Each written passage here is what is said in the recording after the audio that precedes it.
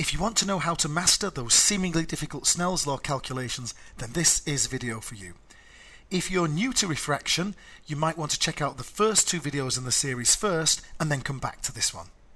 In the previous two videos, we looked at what we called refractive index n, and we said n is the speed of light in a vacuum divided by the speed of light, I'm using v for speed here, in the medium that we are considering.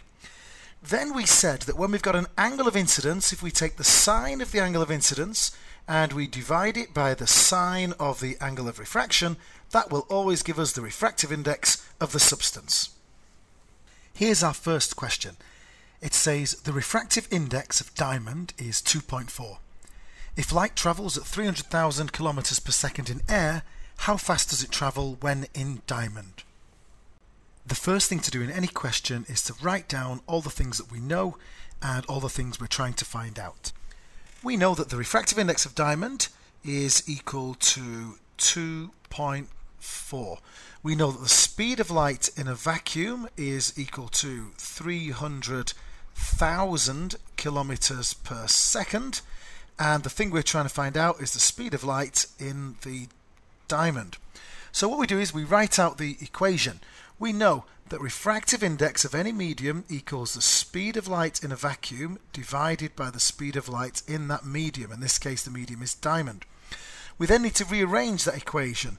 So what we can do is we can bring the v for the diamond over here, multiply it by the refractive index, that would equal the speed of light in a vacuum. The next stage, to get the speed of light in a diamond by itself, we will end up getting the speed of light in a vacuum, and we will divide that by the refractive index of the diamond. We can then put the numbers in. We know that the speed of light in a vacuum is 300,000 kilometers per second.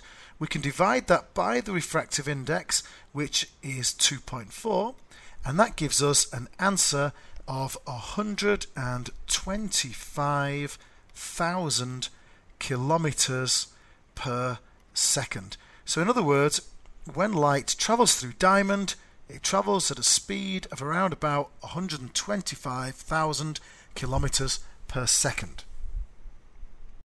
And here's another type of question. This one tells us that the refractive index of water is 1.33. Light enters water from air and has an angle of refraction of 48 degrees. What was the angle of incidence? So they've given us the angle of refraction. We're trying to find out what the angle of incidence must be. So as we normally do, we start by writing down everything that we know and everything that we don't know. We know that the refractive index of the glass is equal to 1.33.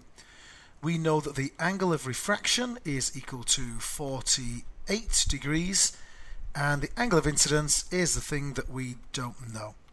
So we have to think about the equation. Well, if you remember, the equation was the sine of the angle of incidence divided by sine of the angle of refraction should always equal the refractive index. Well, let's rearrange the equation over here and see if we can get a value for the angle of incidence. We could say that sine of I must equal the refractive index multiplied by sine of the angle of refraction, which means that I must be the inverse sine of the refractive index multiplied by the sine of the angle of refraction.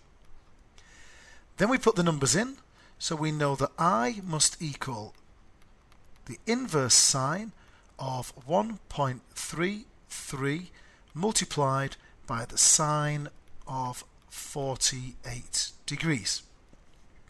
We put those numbers into our calculator and it gives us an answer of 81.3 degrees. In other words, in glass, if you're getting an angle of refraction of 48 degrees, the angle of incidence must have been about 81.3 degrees. And that finishes the series on refraction and Snell's law. If you are interested in looking at some more videos about learning physics for GCSE, please click on the links at the bottom of the screen, and do also consider subscribing.